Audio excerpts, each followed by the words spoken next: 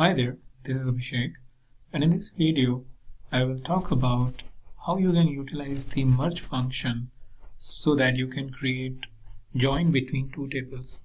So generally we have multiple data sets from which we want to either find common rows or we want to find left join or right join based on our requirement, and it's pretty easy to do it in the SQL, as most of you have already done it in the SQL, and here we will see how we can do a similar kind of functionality, either natural join, which is intersection, or left join, right join, or full join, based on the two data sets that we have in place.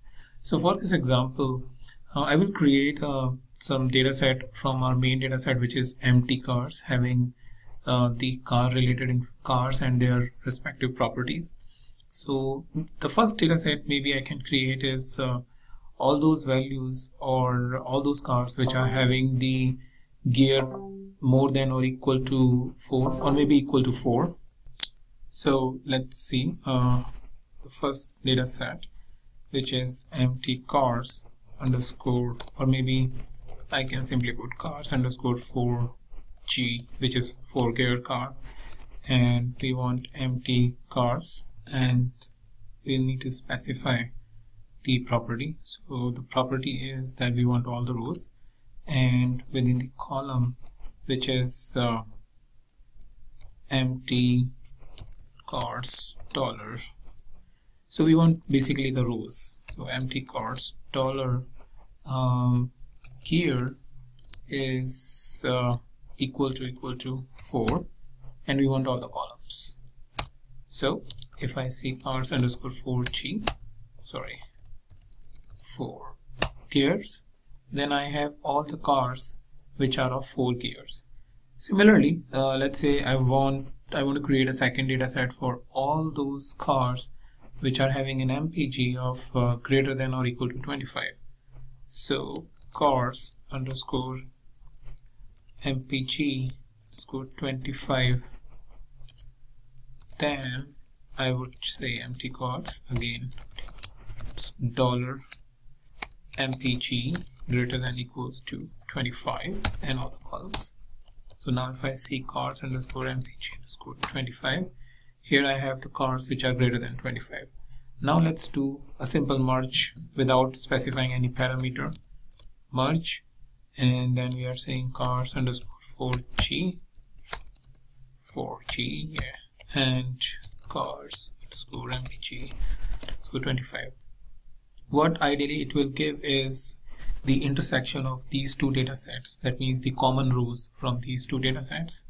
If I hit enter, you will see that there are only 4 cars which are having the gear 4 and MPG of greater than or equal to 25. So I think these are the cars which is meeting the criteria, and that's what we have got as a part of intersection or a natural join. Well, there are other options by which you can specify whether you want a right join or a left join. In that case, you need to give a parameter to the merge command or the merge function. So the first thing is we want this two data set, and the command is all, and what we want to say, all is equals to true. So that means we want the full join. That means both the tables should be joined irrespective of any condition. So if that is the case, this is your basically full outer join, you can say, you have created. But if you want right outer join or left outer join, then the condition is a little bit different. If you want a left outer join, then the first value, let's say first data set, let's say X, and the right or the second data set, let's say Y. So whatever coming on the left hand side is basically an X, whatever coming on the right hand side is on the Y. So if we want left outer join, we will need to specify all dot X. So this will say that you want a left outer join. If I do that, I will get the values which are matching the left outer join criteria, and if I need right outer join, then I need to specify all dot Y. that will give me the right outer join. That means all the values from the right table, which is the second table, and the matching rows from the first table. So if I enter this, that is what I get, and based on the criteria that I have specified. So these are the joins conditions I wanted to show you in this video, and I'll meet you in the new video with a new topic.